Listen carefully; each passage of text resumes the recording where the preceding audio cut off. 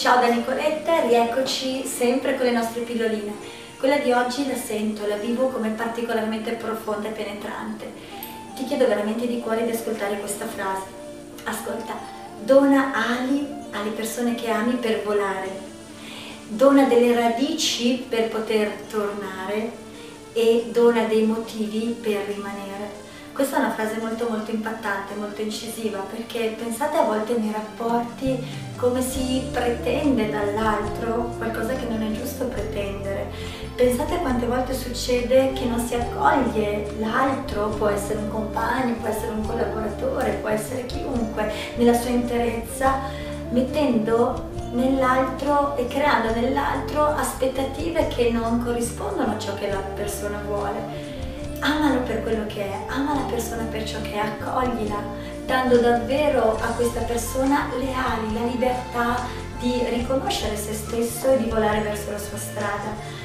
Dalle anche a questa persona, mi raccomando, delle radici, dalle delle radici forti che lo possano legare al contesto, a te, per poter poi tornare. E dai a questa persona poi dei motivi per rimanere.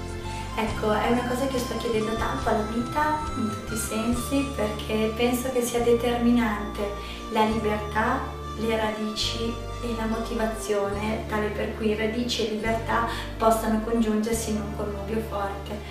E con questa riflessione vorrei davvero che pensassi a questo. Stai donando le ali o le stai togliendo senza rendertene conto? Stai donando radici o crei insicurezza? Hai motivi forti o sei un turbinio in tempesta? A te la risposta. Dona ali che diano libertà, radici per tornare e assolutamente motivazioni per rimanere. E da Nicoletta è tutto, un bacione grosso, alla prossima!